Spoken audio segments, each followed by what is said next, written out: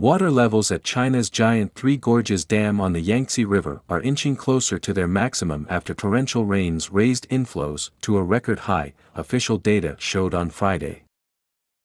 With 75,000 cubic meters per second of water flowing in from the Yangtze River on Thursday, the reservoir's depths reached 165.6 meters by Friday morning, up more than 2 meters overnight and almost 20 meters higher than the official warning level.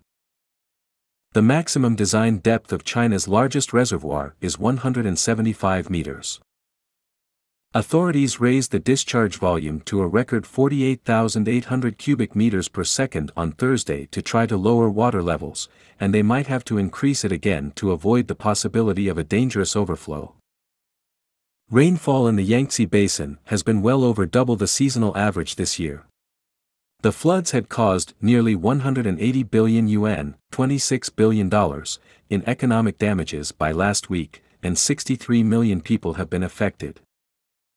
The Three Gorges project, completed in 2012, was designed not only to generate power but also to tame the fierce Yangtze, the cause of many devastating floods throughout China's history.